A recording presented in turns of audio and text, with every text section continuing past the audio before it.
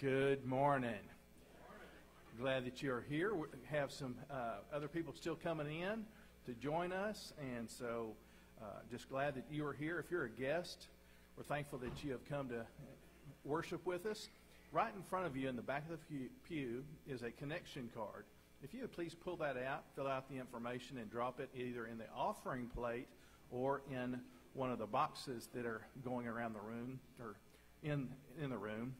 That way we could get to know each other a little bit. Sure would appreciate that opportunity. Now, some of you kind of are whispering to each other, because did he say offering plate? Yes. So we have not passed an offering plate in quite some time, but this morning we will be doing that.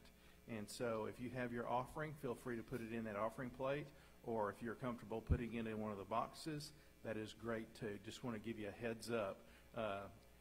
That's called an offering plate, if you have happened to forget. So anyway, if you would just stand, go greet one another, say good. You want to announce now? Okay, hold on. All right, y'all can be seated. I have one more announcement that Brother Mike asked me to announce.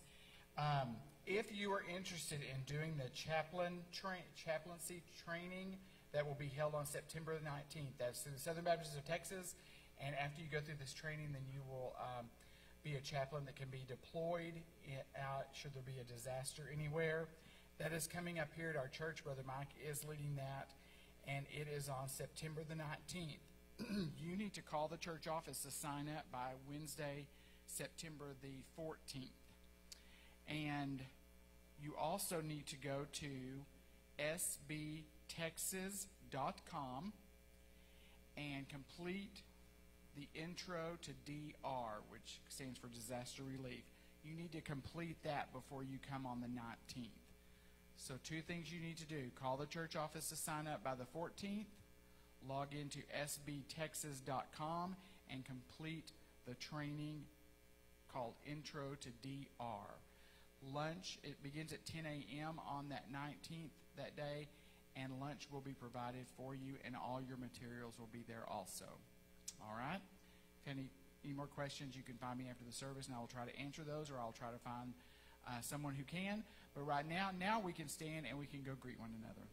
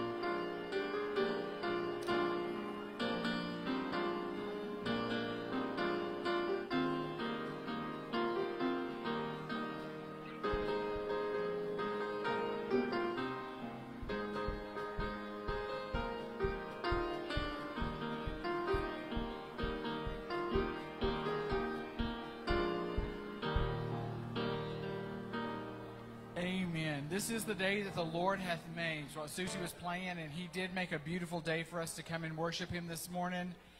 And so let's just give him the praise and glory that he deserves, y'all. When we became a believer, when we asked Jesus to come into our heart, not only did he save us from that fiery place called hell, he also just freed us from all of our sins and our chains and shackles that we had that were holding us back. And so let's sing about that this morning by singing I Am Free.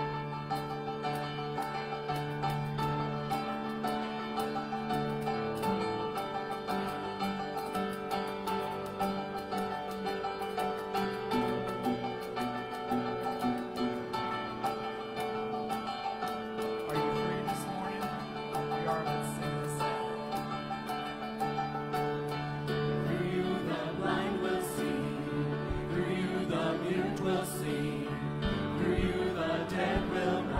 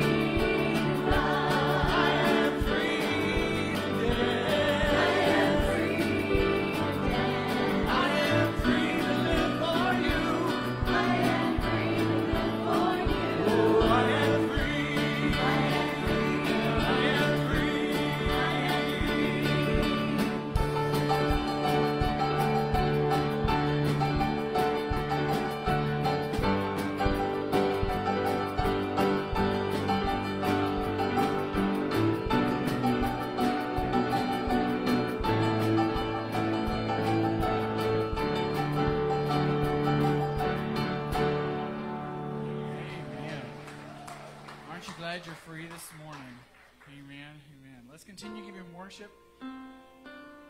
Y'all ever been going through a trial in your life? If you haven't, get ready. I've always heard you're either coming out of one or fixing to go into one, whatever it is. But we've all seen those times. But you know, as we go through those battles, the battle doesn't belong to us. As believers, the battle belongs to the Lord. He's already taken care of it. And all we have to do is sit back and look for the victory. Amen? And then give Him the glory for that. And so things go on around us. People come at us. Situations come at us. And they're very hard to deal with. But for the Lord, He's already won that battle. And so we need to trust in Him and just wait to see the victory.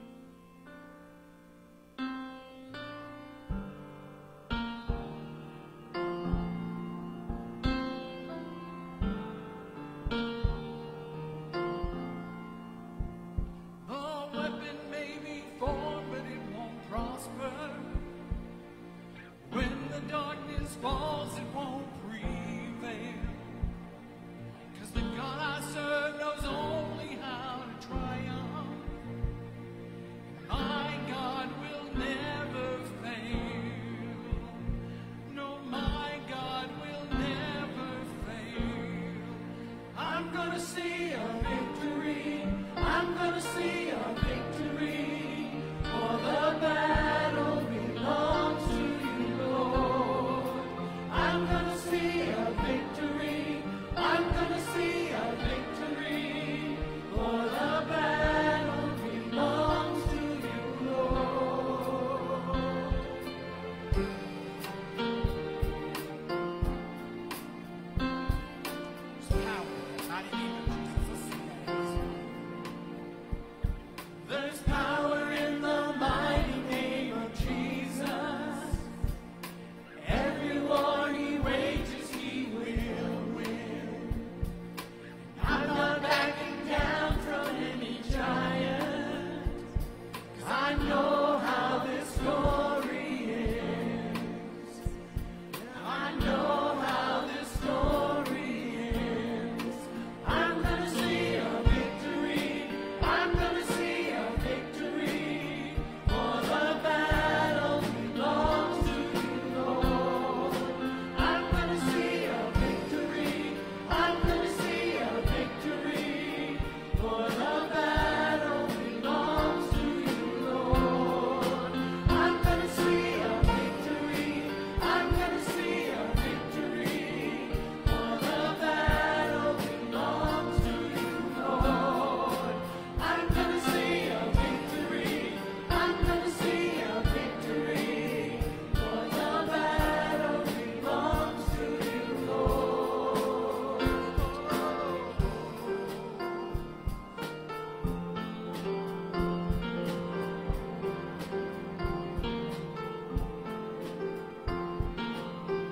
You take what the enemy meant for evil, and you turn it for good.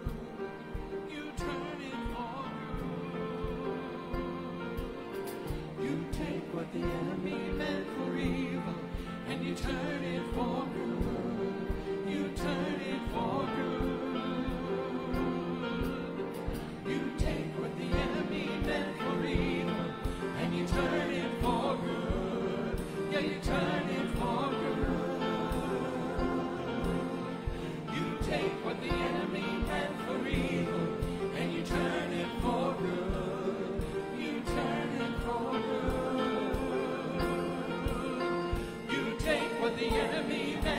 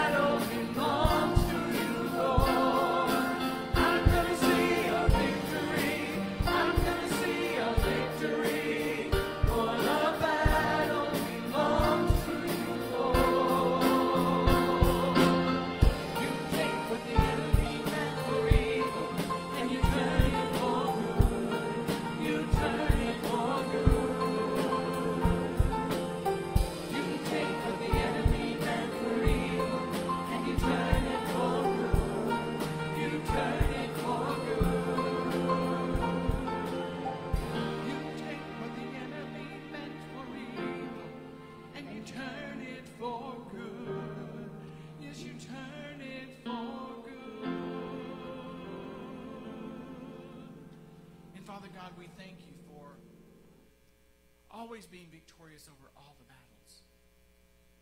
In our own strength, we cannot conquer any of that. But in your strength and your strength alone, you conquer it all. Even when we go through times when it seems that what is going on is letting the evil gain ground. What Satan means for our demise, Lord, you turn it around and use it for your glory and for our good. Let us always look past the mountains. Let us always look past the battle to the victory that is through you. Lord, keep our eyes focused on you. We thank you for this time that we're able to gather together and lift praises to you, Lord. Thank you for each person here, Lord. Just bless them. Lord, we thank you for your Holy Spirit that's right here with us, that we may worship at your feet. Lord, just be with the remainder of this service. Be with Aaron as he brings your message. Lord, speak words through him that come directly from you. Lord, through it all, we want you to be glorified, to be honored, and be praised. Lord, we love you, we praise you, we give this time to you. In Jesus' name, amen. We're fixing to sing a song called My Beloved. We've sang it numerous times, and I know the first few times that I sang it, I wasn't singing on the praise team at that point. And I would think of it, and I would think how I was thinking of the Lord as my beloved. And one day it dawned on me. It takes a little bit for me. And it's not about that at all. These words were written from the standpoint of the Lord looking upon his child. And when you listen to these words, knowing your Heavenly Father is proclaiming this over you, it can totally change your life. When he says, you're my beloved, you're my child, you're beautiful to me. When he says, I see no stain on you, because you're beautiful to me. Just as those of us that are parents have probably said to our children, that same tenderness, that same gentleness, that same truth of how much we tell our children we love them, our Heavenly Father is telling us that. Times we don't even know that he is watching and singing over us. He's right there saying, you're beautiful to me, my child.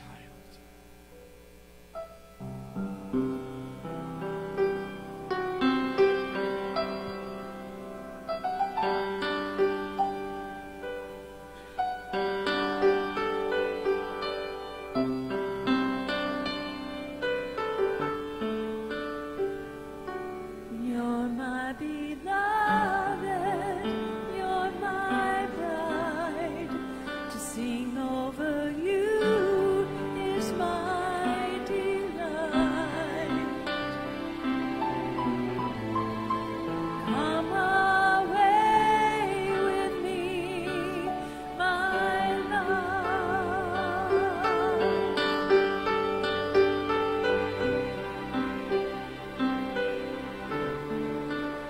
Under my mercy, come and wait till we are standing face to face. I see no stain on you, my child.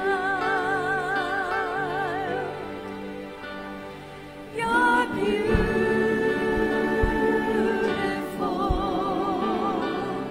to me,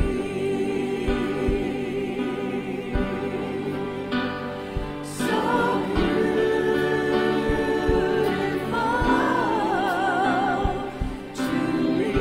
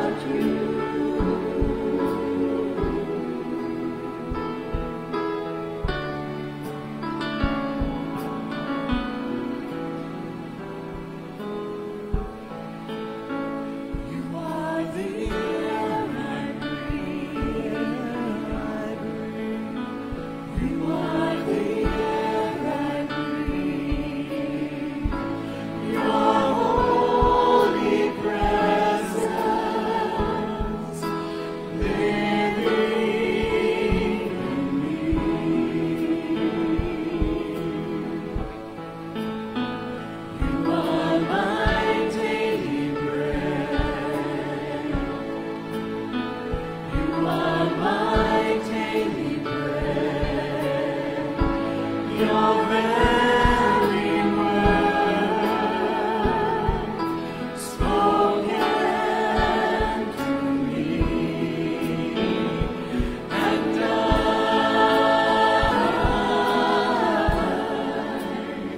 I'm desperate for you,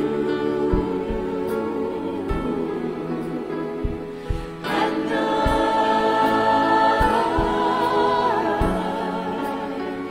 I'm lost without you, and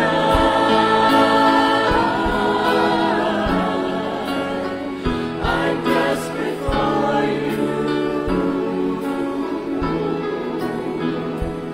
and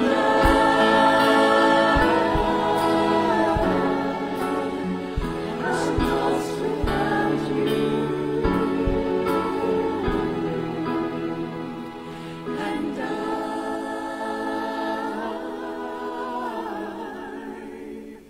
I'm desperate for you, and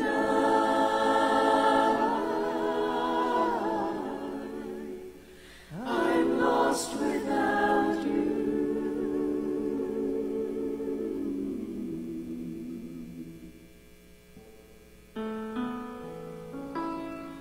You are the air I breathe. You are the air I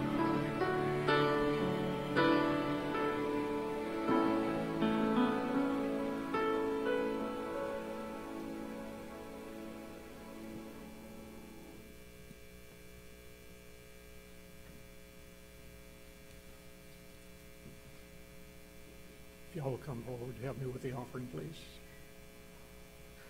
Pray with me, please. Lord, we love you. We're just so glad to be in your presence. And Lord, just thank you that when we come together, God, that you're here with us and that we're able to worship you and just bow down before you, Lord.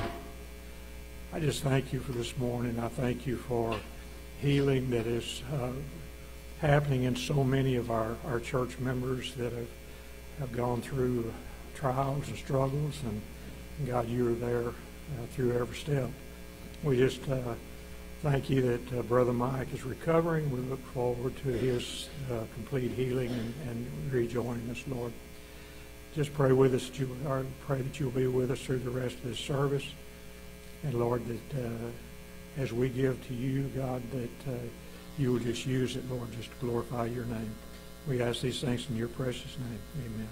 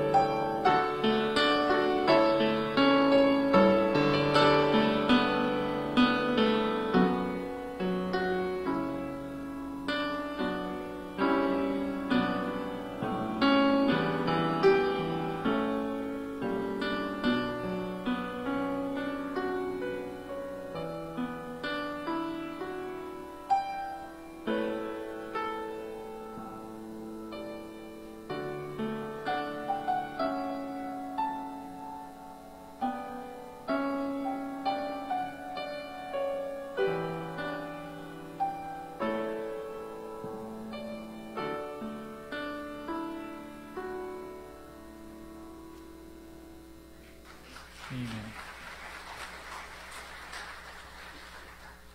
Man, it's been a long time since we were able to sit back and just take the offering and worship through that, and then here I stand in awe of you. Amen. Amen.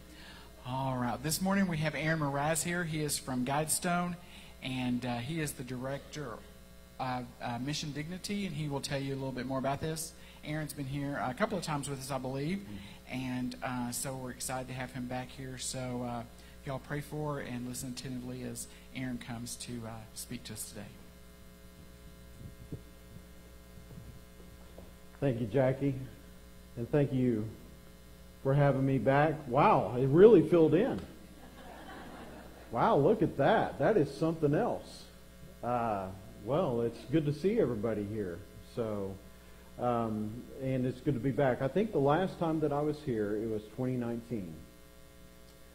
You know, there was something that happened in between that time.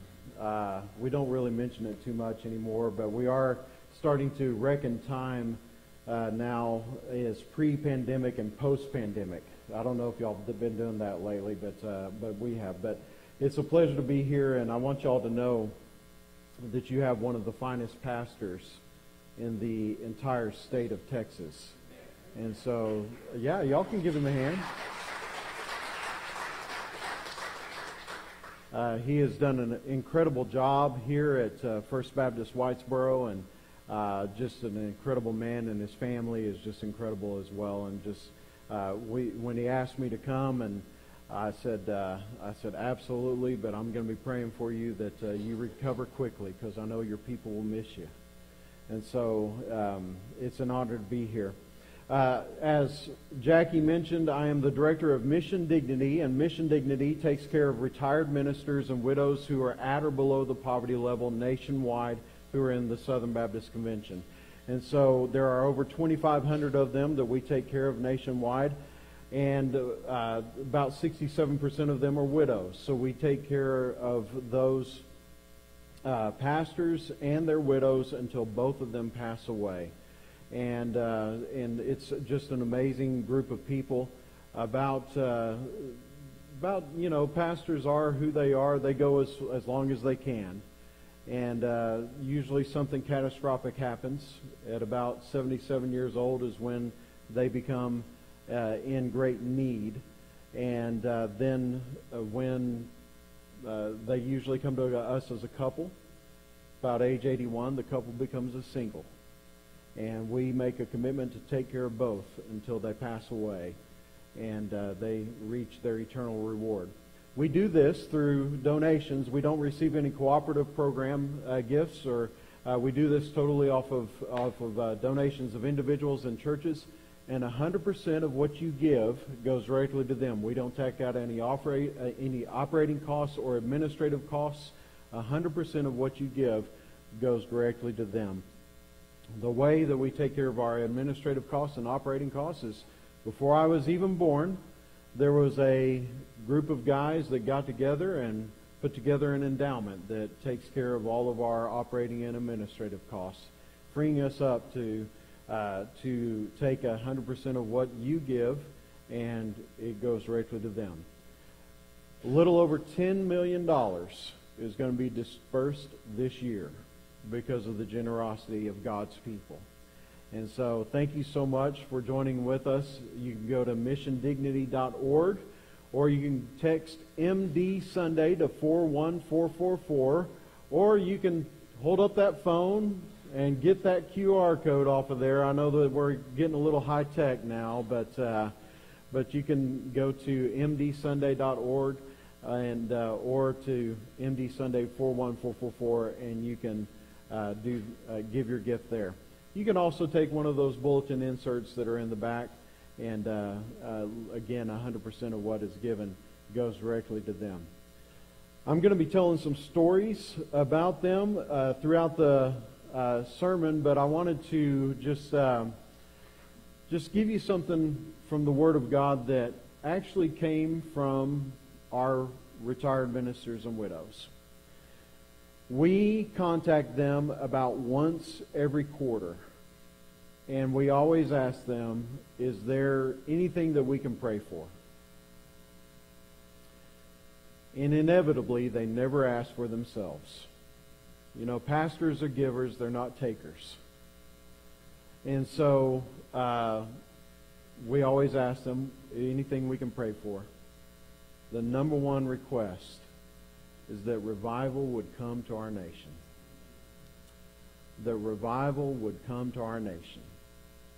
And so, as I was praying about that and what exactly I can preach, I came to this passage in Luke chapter 22, and it is dealing with Peter and his denial of Jesus. And instead of focusing on the denial of Peter, I felt led to focus on what Jesus gave to him. And what Jesus gave to him was a simple message. Return to me. Return to Jesus. And there is no greater thing that we can do in our lives than to return to Jesus. Because we are so prone to walk away from Him, we are so prone to sin, that the number one thing we have to remember is that we can always return to Him. And so if you would take your Bibles or your mobile devices, I know how things are, and stand with me if you would, and let's read this passage together. Luke chapter 22, verses 31 and 32. This is after Peter has said to Jesus, I'll never forsake you. I'll never deny you. And notice what Jesus says. And the Lord said, Simon, Simon, indeed, Satan has asked for you, that he may sift you as wheat. But I have prayed for you, that your faith should not fail, and when you have returned to me, strengthen your brethren. Let's pray together. Lord God, thank you so much that you are the King of Kings and the Lord of Lords. Thank you, Lord, that you are the one who beckons us to return to you. Lord, I ask in the name of Jesus that you would be with these who are here this morning, who hear this message. Lord, I pray that you would help them to return to you. Whatever they are going through, let them know that they can return and be with you. Lord, I ask that you would be upon those who are lost, that they would come to you. Lord, that they would repent of their wicked ways and turn back to you. Lord, I also pray for those who are believers in Christ, that if they have left their first love, that they would return to you. Lord God, I offer up my own heart, my mind, my mouth, and my actions, and I pray that you would speak through me. This is your time. Have your own way. And it's in the name of Jesus that we pray. Amen. You may be seated.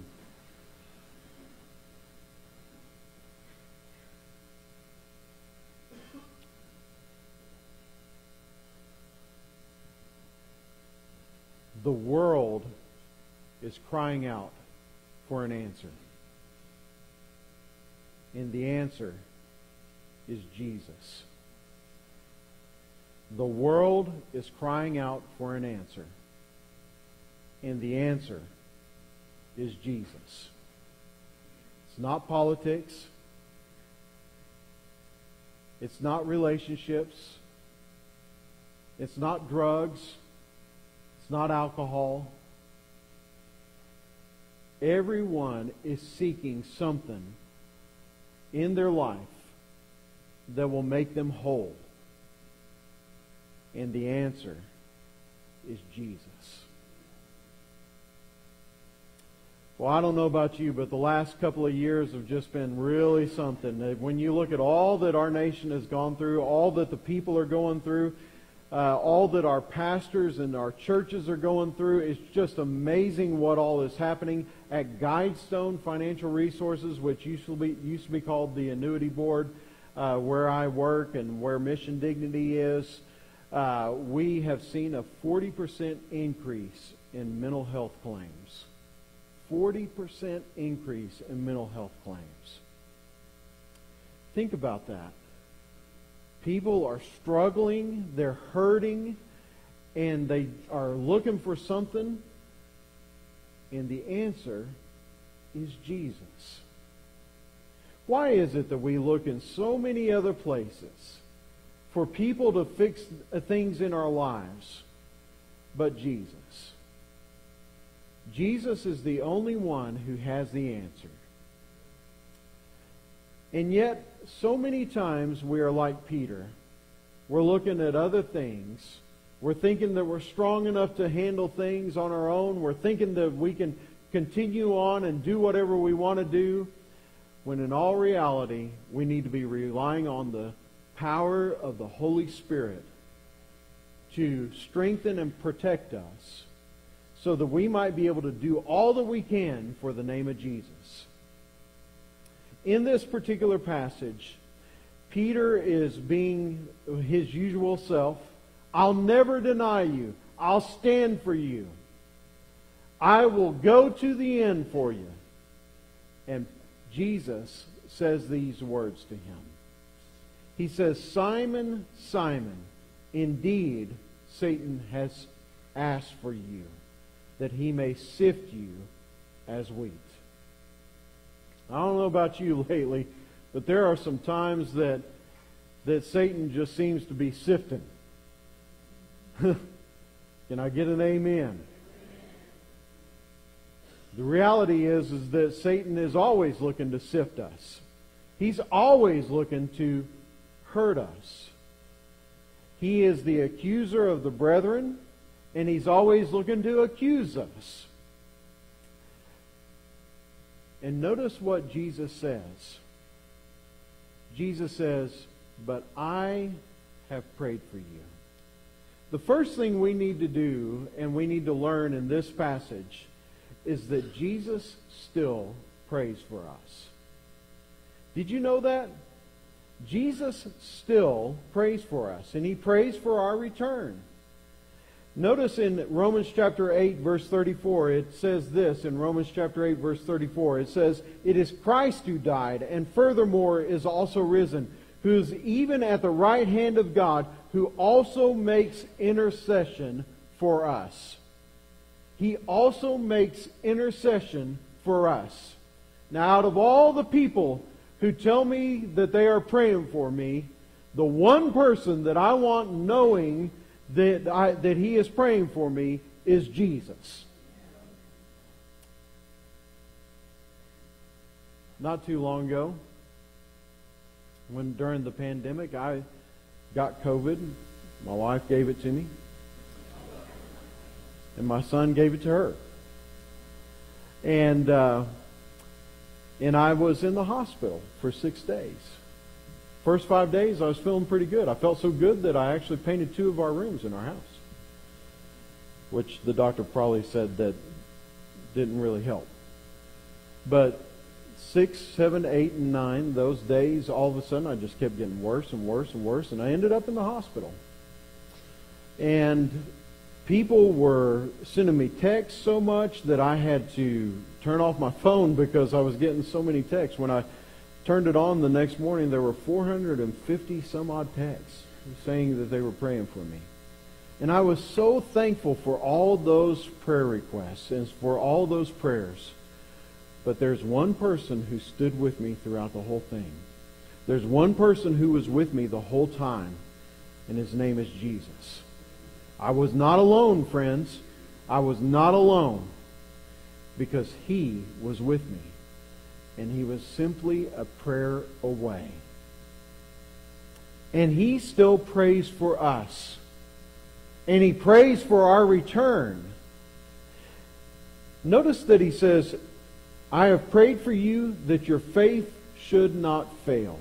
Now some people might say, well, Jesus' prayer wasn't answered then, because in just a little bit after that, Peter did deny Jesus. That means his faith failed. Did it? The man who stood up on Pentecost would definitely disagree with that. Because you are not defined by one little action in your life.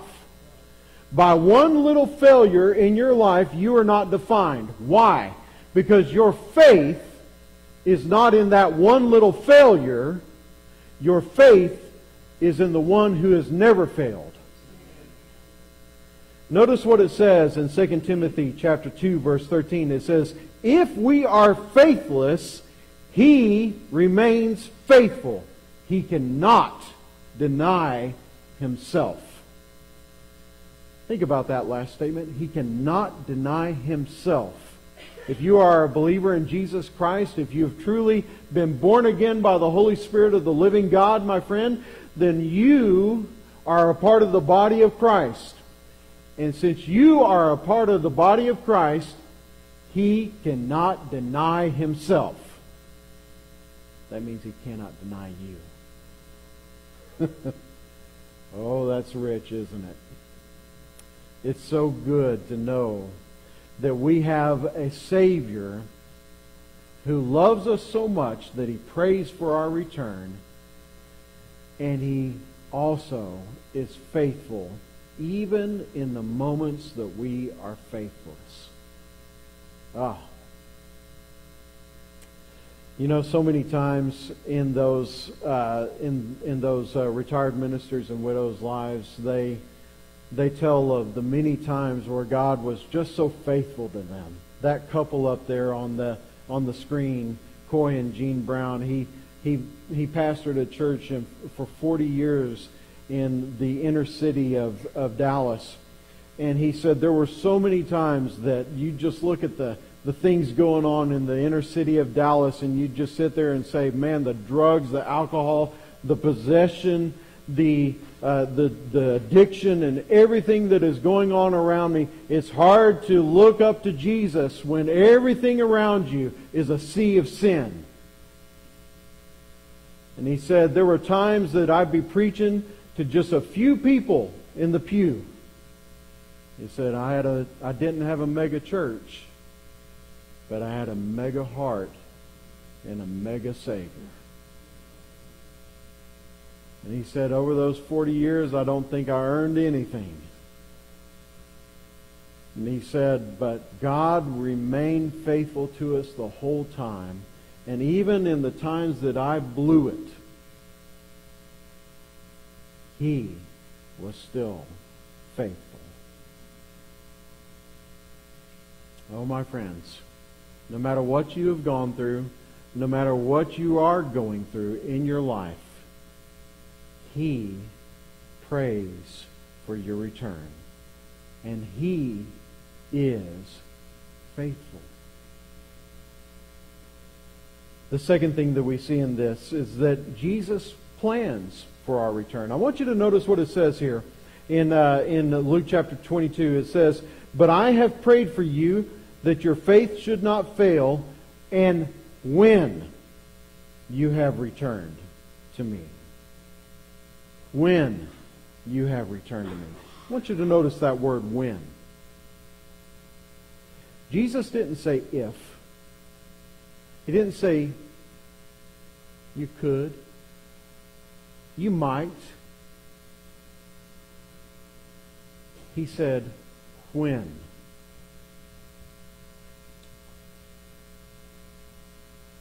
Jesus always draws His children back to Him. The when is going to happen in your life.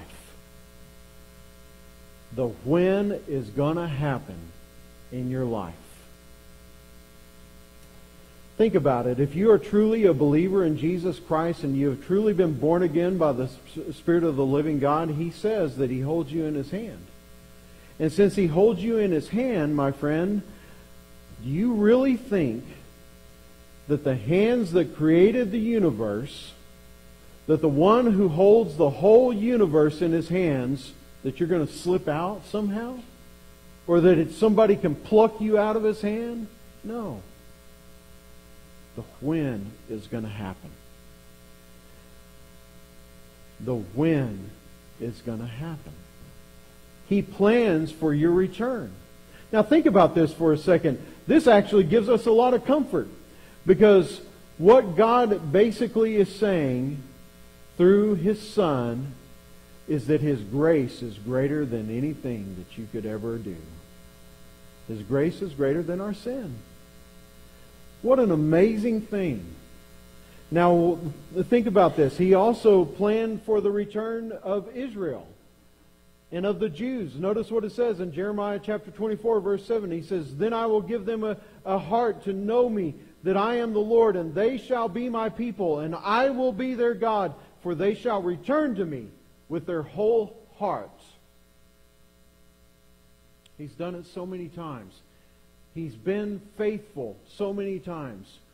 Why wouldn't you trust Him to be faithful to do it in your life?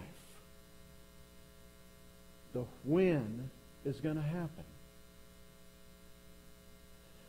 Man, when you think about that and you think about the when in your life, oh, knowing that His grace is greater than our sin, knowing that He is so powerful to draw us back to Him at just the right time. There's so many times when I hear these testimonies of our retired ministers and widows that they tell about the when in their lives. One was Marcos Urbina, who lives in Houston. He's 91 years old, and he's still preaching the gospel. 91 years old. He said that he grew up in Mexico, and his father was actually a preacher, and he said, we were always poor. He said, I actually saw one of my brothers starve to death because we were so poor. And he said, yet my dad would get up there and preach the gospel, and he preached to houses, and he preached to whoever he could. And I sat there and I made a decision early in life, and then I thought, nah, I don't really want that, because look what happened to my brother. And he said, I fled. I ran away, and I went up to the United States, and I got a job, and I started making a lot of money, and so on and so forth. And yet there was something inside of me saying, come back to me, return to me, return to me. And he said, the when happened in my life, where God spoke to me and called me. And he said, and I repented and returned to my first love. And he said, you know what? He said, I didn't care about the money at that point. He said, if it was the Lord's will that I starve to death, I was going to starve to death. He said, I was just going to keep preaching until the day that I die. And he said, I'm continuing to do that to this day. I visited him in his home down there in Houston. And it's just this little thing. His poor sweet wife was not doing well. And he had just come in from preaching that morning. Sweet man who just loved the Lord and wanted to keep serving until the day that he died. The when happened in his life, and it will happen in you. So he not only prays for our return, he plans for our return, but he also strengthens others through our return. Notice what it says in Luke chapter 22. It says, and when you have returned to me, strengthen your brethren. That word strengthen in the Greek is where we get the word sterilize. Now think about that for a second. What does it mean to sterilize something? Well, when you have a cut on your hand or something like that, what do? You put something on it to sterilize it. Why? So that it doesn't get infected, right?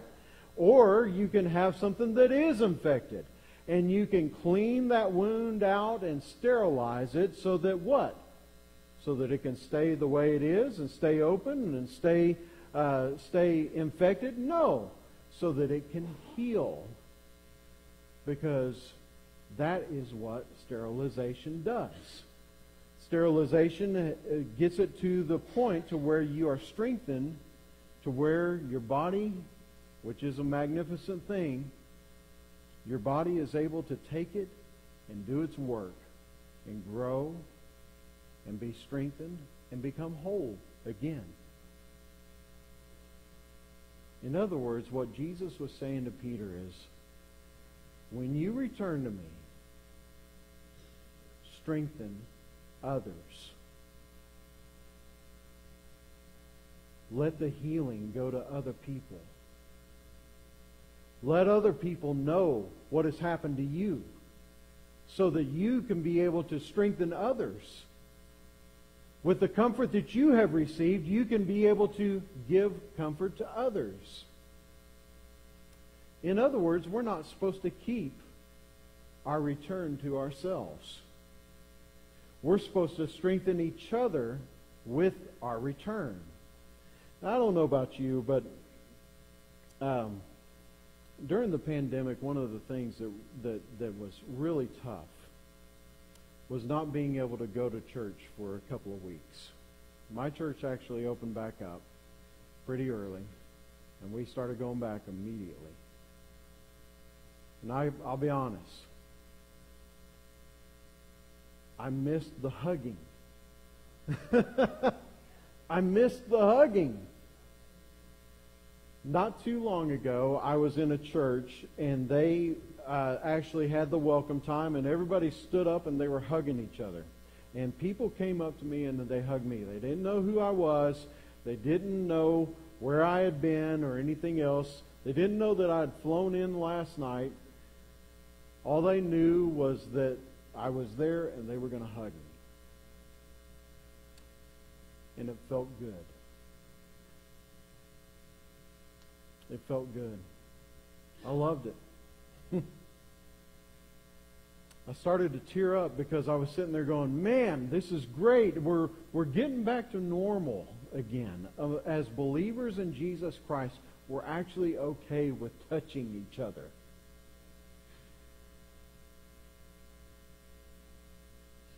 And Jesus does the same thing with us spiritually. He continues to touch us no matter where we are, no matter what we're doing. He's continuing to strengthen us, encourage us, draw us closer, and we are to do the same thing with each other. In other words, when you see someone struggling out there, help them back to being who they are in Jesus Christ. Help them back. Strengthen them. Helen Johnson is one of our widows. She served with her husband for 61 years. And after he passed away, she moved to Garland, Texas, which is just outside of Dallas. And she moved there to be closer to her daughter. And she joined First Baptist Garland, and they said, Helen, what would you like to do here at First Baptist Garland? And she said, put me somewhere where I can share Jesus with people. So they had a battered women's shelter. And she became the greeter of the battered women's shelter. Over the last 2.5 years, she has led over 50 young ladies to Christ. 50 young ladies. And you know what she said? She said, after my husband died, I was so hurt. I didn't know what my ministry was going to be. We had done things together for so long that I didn't know what I was going to do. But that battered women's shelter was the place where God put me to strengthen other people, to help other people to come to Christ, to help other people to know Him. And my friends, your strengthening, your return is not meant to be for yourself. It is to be meant to go to other people to strengthen them.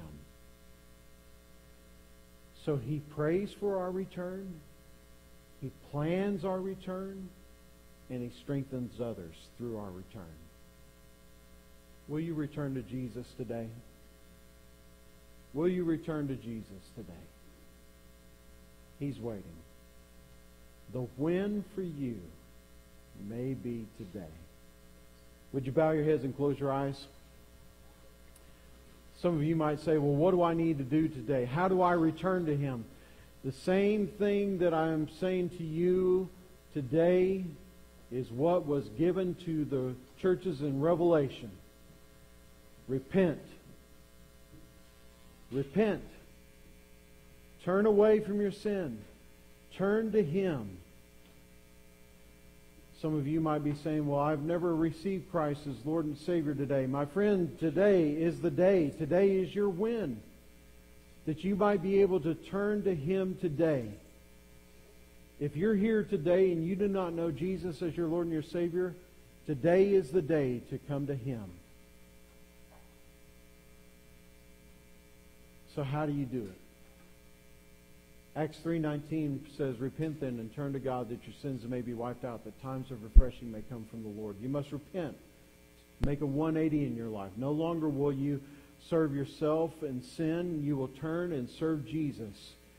And then Romans chapter 10 verse 9 says that if you confess with your mouth that Jesus is Lord and believe in your heart that God has raised Him from the dead, you will be saved. And Romans 10:13 says, everyone who calls on the name of the Lord shall be saved. So will you call on Him right now, repenting of your sin and confessing Him as the Lord of your life, believing in your heart that God has raised Him from the dead?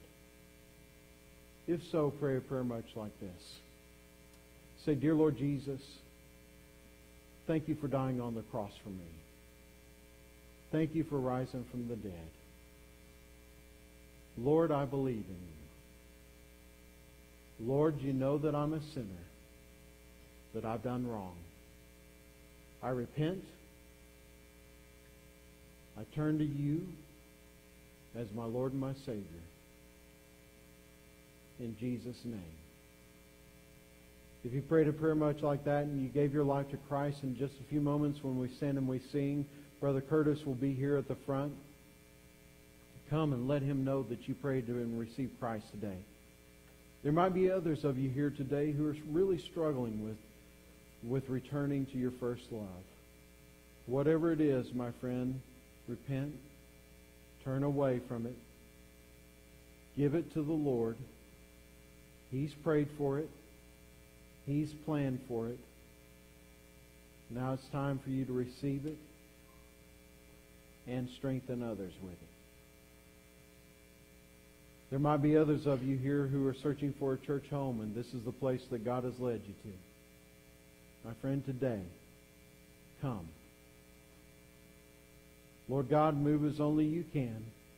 Have your own way. I pray that you would strengthen each and every person, that they have met with you by the time of the end of this service, that they have met with you personally, and that they have changed. In Jesus' name, amen. Would you stand and come? Softly and tenderly, Jesus is calling on you and for me. See on the portals, He's waiting and watching for you.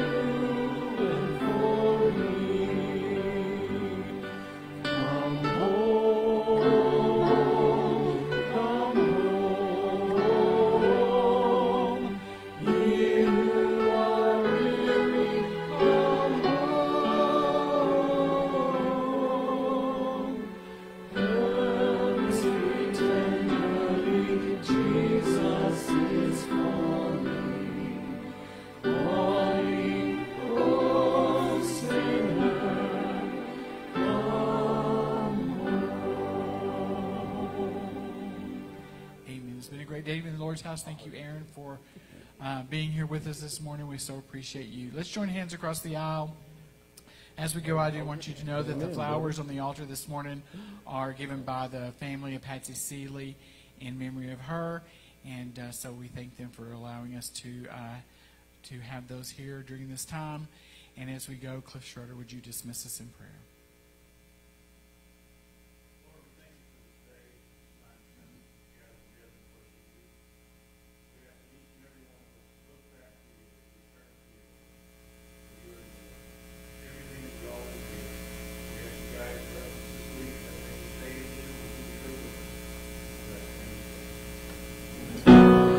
Lord bless you and keep you.